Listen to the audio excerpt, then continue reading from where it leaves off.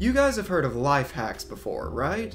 There's supposed to be these small little things that you can do to make your life just a little bit easier, like using a water bottle to separate egg yolks, or using a can opener to open plastic packaging. But then you get into the stupid life hacks, like sticking all of your remotes together with a rubber band to make one big, universal remote.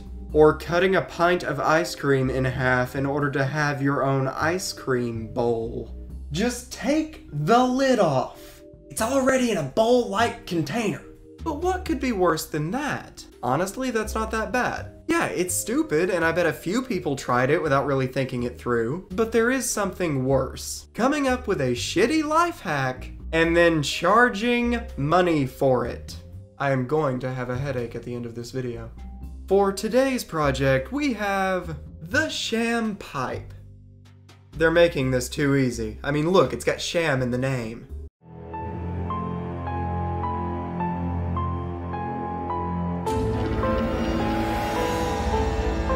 Oh, wait, I'm sorry. I put in that horror movie I've been meaning to watch by mistake.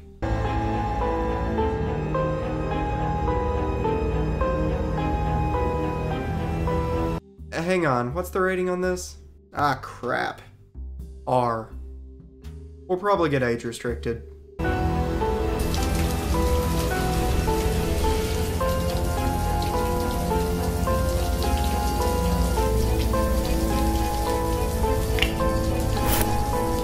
Ah, I see. She invested in the premature ejaculation shampoo. Don't worry, it washes out of your hair pretty easily.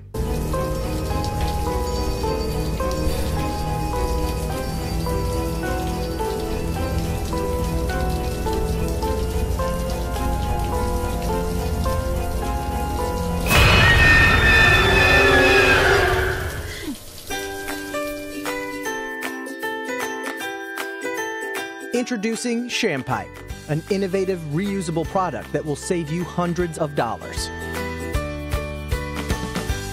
Shampipe's innovative design means it can fit almost all shampoo bottles. And yes, the shampoo companies will stop at nothing to keep you away from this product. Be a part of the revolution. Pledge now. Yep, there's the headache. Before we start, let me just address something. This is the guy that they use to represent big business shampoo companies.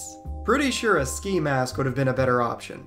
Pretty sure the Guy Fawkes mask is the one thing you can't use to represent big companies. Like, it's the opposite of that. Okay, let's first explain what this project is for. It's a tiny plastic screw with a hole in the middle. It's meant to go into the hole of a shampoo bottle to make the hole smaller. By doing so, it's supposed to force you to use less shampoo.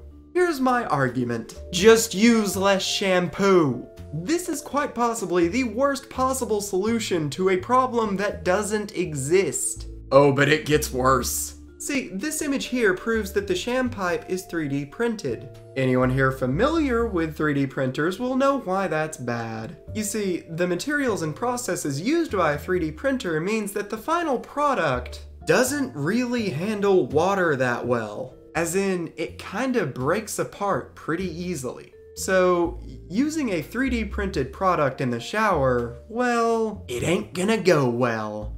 And it's even worse here because normally people take hot showers. The plastic used in 3D printers normally has a very low melting point. So not only would it break apart over a short period of time anyways, but this is hot water we're talking about. This thing wouldn't even survive one shower. Boom, there, we're done, right? We debunked their entire product. Nah, one more point to make. How much does this thing cost? $5. See, that's a problem because according to Amazon, the average price of a shampoo bottle is about $3. This one in particular is $2.88. So most of the time you're spending more money on this piece of crap than the shampoo itself. Something, a fool and his money. Before we sign off, as far as I can tell, this isn't a scam. They do seem to want to actually ship their product. It's just that their product is fucking stupid. You have a nice day, guys. I have work to do.